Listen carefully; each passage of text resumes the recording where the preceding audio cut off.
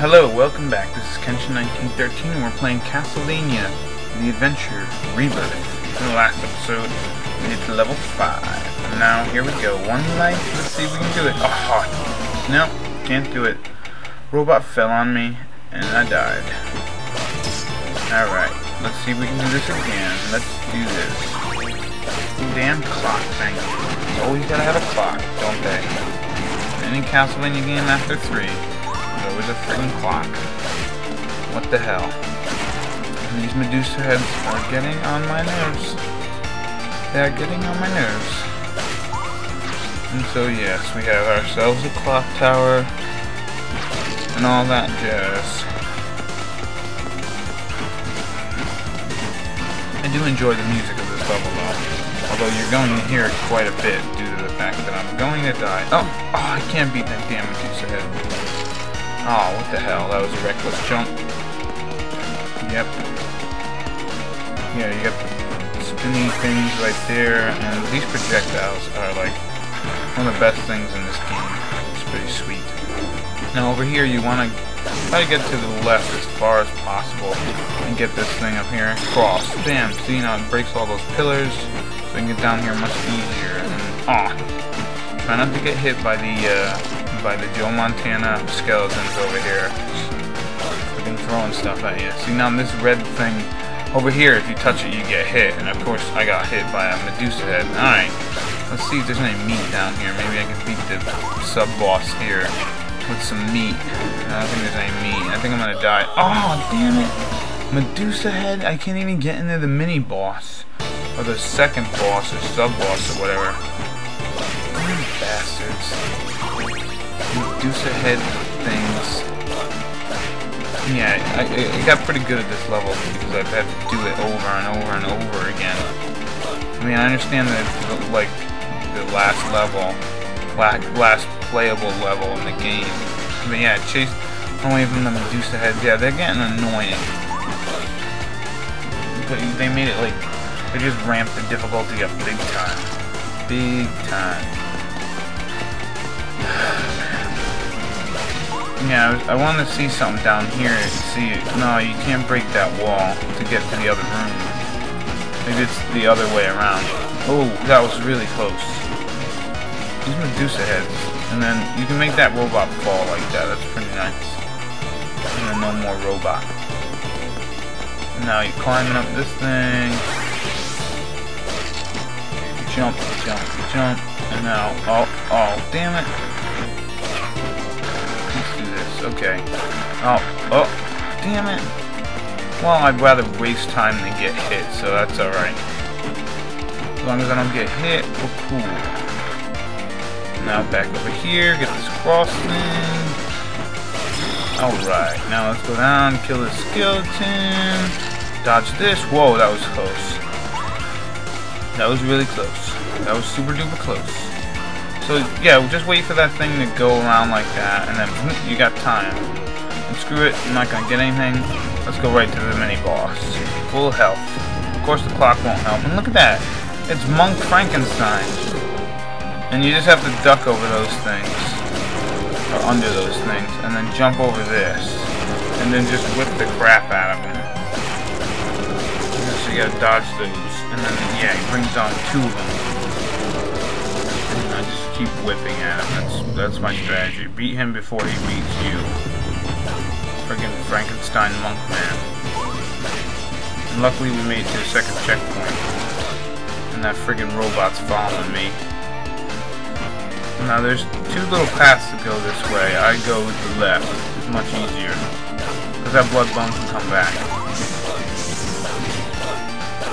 And you just gotta whip this robot thing. Go up these friggin' stairs. What a pain in the butt this level is. And look, we got cross-connecting stairs. Look, and you can't even go up them. What the hell? You can't even turn around and do that. So, yeah, you have to go down here to go back up there. What an annoyance. But, you know, again, it is the last level, so I guess they're making it as hard as possible. Now, up here, on the second one, you're going to want to jump right instead of going to the very top. Because you can see there's spikes right there. more Dan Marino friggin' skeletons here. And if, yeah, I used the time thing, because you gotta hit that and then climb up. So that, the clock was actually useful right there. Usually not so useful in these games. Especially against bosses. The old clock stinking vibe. Oh, I thought there was some sort of meat there. I was wrong.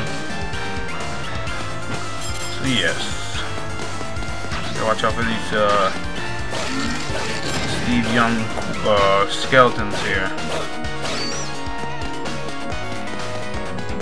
Go up here. Yeah, try to stay on the top if you can. Up here. Oh man. Oh god. I hate these skeletons. Fake axe knights. And you can't even jump back up there. So now I gotta go the bottom way. This is gonna suck.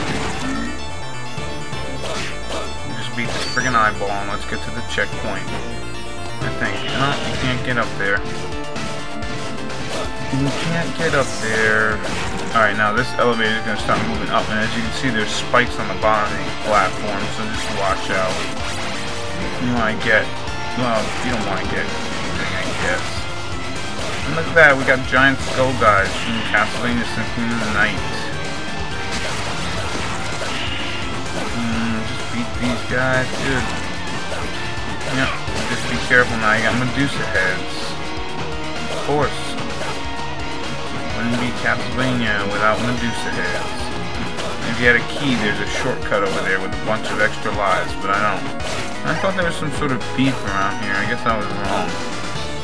Some sort of meat on one of these things. I guess not. I'm gonna check anyways. No, I'm not. I guess not. And now here's another checkpoint. This is probably where you're gonna see a lot of me coming back to because of the damn. Yep. Oh, come on.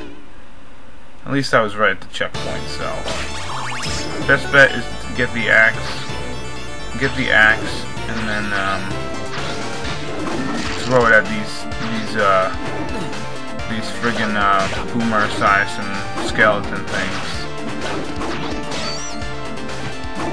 Friggin'. Yeah, these quarterbacks, man.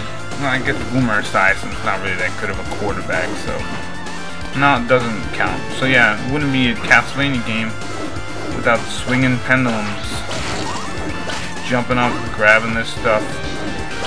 I gotta get me the chain whip one of these days, man. There we go. Now you got these friggin' things following you. They're such a pain in the butt. Yeah, you gotta time your jumps pretty carefully on that one. Well, yes. Alright. Alright, now just wait it out if you got it. You got 5 minutes, so plenty of time to get to the boss. We're almost there, actually.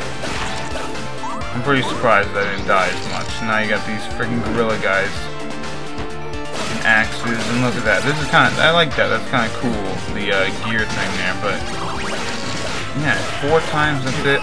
Yep, and look at that. Friggin' ectoplasm lands on me. What the hell? Oh my god.